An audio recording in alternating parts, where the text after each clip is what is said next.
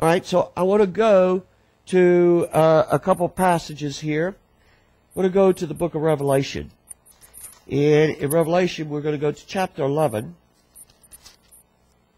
Chapter 13.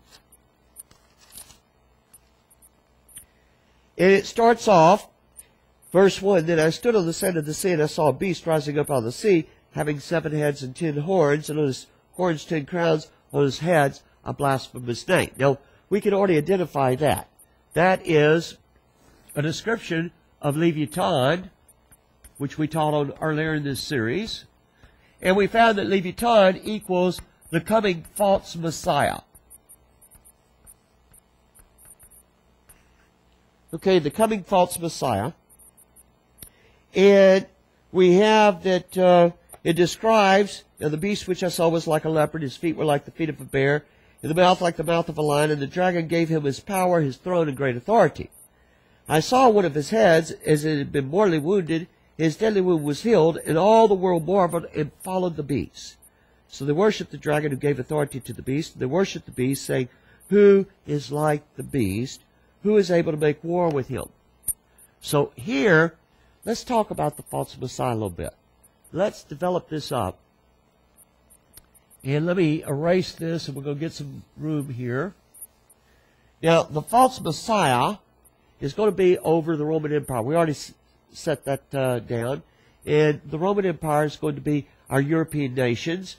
And we have the European Union. We have, of course, there's going to be Great Britain. We're going to have France. We're going to have Germany. We're going to have Greece, all your major players there. And Spain and so forth, Portugal. And so we have the false Messiah is going to claim to be God. And the false Messiah, in claiming to be God in Christianity, we have, he's over Christianity, just as his predecessors, the earlier Roman emperors, were over Christianity. The false Messiah is recognizes Jesus as God. So now we have that you are only allowed to worship God. But a principal element of Christianity is the worship of Jesus. And so when he requests that they worship him, or he demands that they worship him, the people think they're doing exactly what they've been doing all along. There's no change for them. The only change is that the Jesus that they've been waiting for has now arrived. And so he's able to manipulate the scriptures because the people really haven't been taught. And they've been taught something that is a form of godliness, but it denies the power therein.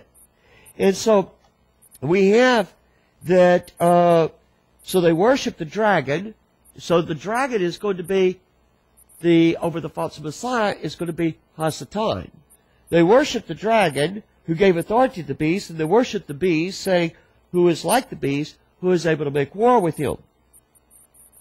He was given a mouth speaking great things and blasphemy. He is given authority to continue for 42 months. And then he opened his mouth in blasphemy against God to blaspheme his name. So he's literally going to claim to be Yeshua and to be Hashem. And so I'm going to drop down. We have verse 8. And all who dwell on the earth will worship him, whose names have not been written in the book of life of the Lamb slain from the foundation of the world. If anyone has an ear, let him hear. And we're going to drop down to verse 11. Then I saw another beast coming up out of the earth, and he had 2 horns like a lamb, and he spoke like a dragon.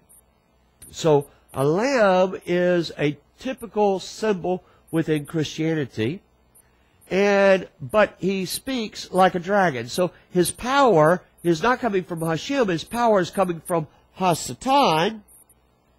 He exercises all the authority of the first beast in his presence. Now, before we go on, I just want to say one thing about the false prophet. In order for the false Messiah to establish his credentials, he's going to have to claim, well, I was born in Bethlehem. He's going to have to claim, I'm a descendant of David. He's going to have to claim, of course, that he is of Jewish descent. And we have a prophecy for this in Ezekiel chapter 21, verse 25, which says, O profane, wicked prince of Israel. And it's the false Messiah. And so he is going to try to convince people, I'm the Messiah because I fit the scriptural pattern. Well, Messiah has to have a prophet come before him. That's an Elijah. So this false prophet that's coming is a false Elijah. And so we have, he exercises all the authority of the first beast in his presence and causes the earth and those who dwell in it to worship the first beast whose deadly wound was healed. He performs great signs so that he makes fire come down from heaven on the earth in the sight of men.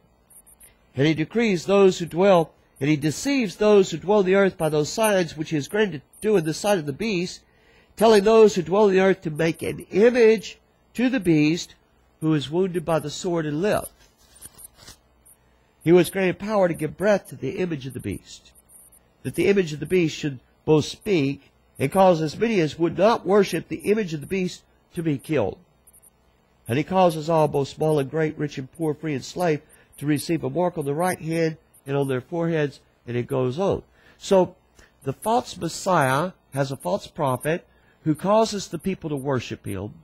He is going to command that the people build an image of the beast, and he is going to deceive the people by having the image appear to speak and breathe and do all these things, which to me, just watching what's coming out in the movies and watching what's coming out in the game systems, does not seem far-fetched. Our technology is reaching those capabilities right at this time. So we have all of this. I'm submitting to you, and I hope to prove it, that this abomination of desolation is going to be set up by the false Messiah 30 days before the false Messiah makes entry into Jerusalem, walking in the literal footsteps of Yeshua. He's going to place this image there, and all of these things are starting to occur.